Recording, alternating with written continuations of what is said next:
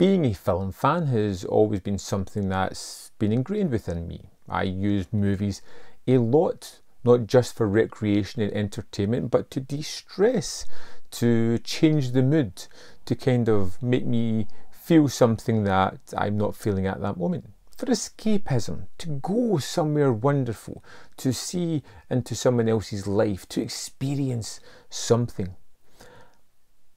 And I watch a lot of movies, and every now and then you start to hit a wall. You get to a point where you're like, I just don't know if I can watch any more.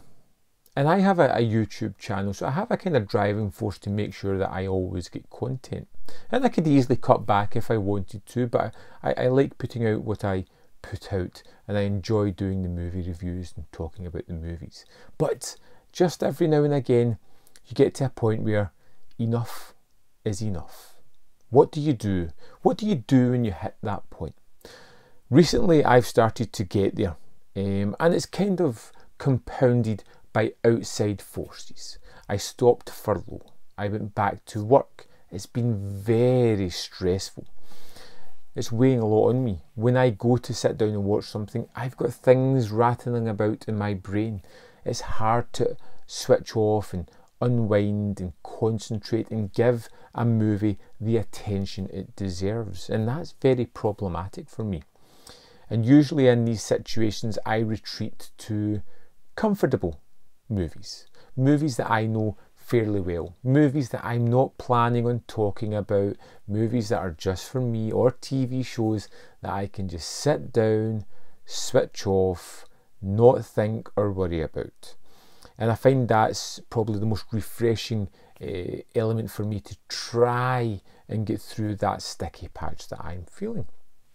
At the moment, I'm watching some new movies, nowhere near the amount that I was watching. I'm watching a lot of comfort watches, movies that I know that I might have zero interest in talking about, movies that I like, that I know fairly well, or TV shows that I know fairly well.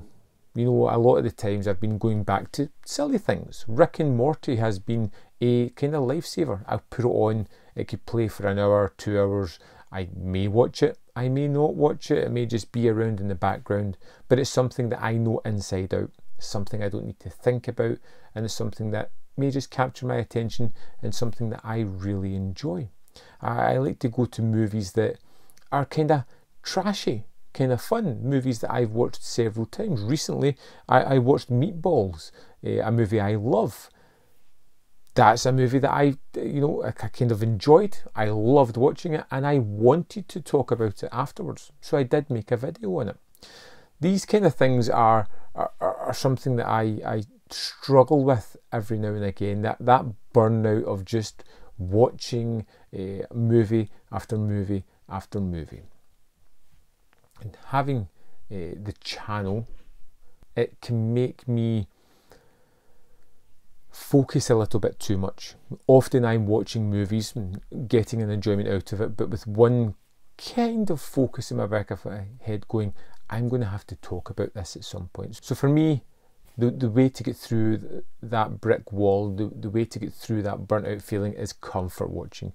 Watching movies that I know inside out, movies I don't have to think about, movies that I'm not looking to pick up on thematics or anything. I want to see stuff blow up, which is why I went back and watched Con Air, Broken Arrow, Face Off, Armageddon, all those kind of movies, because you don't have to dig for themes in those movies. You don't have to watch characters and see how they slowly start to change. You just need to watch stuff go boom and see how many layers of fireballs they can add on top of one another.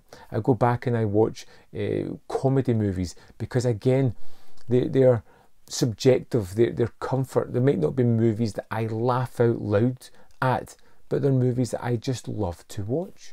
Comfort movies. That's what gets me through the moments of toughness, where I'm feeling run down, where everything is getting a little bit on top of me.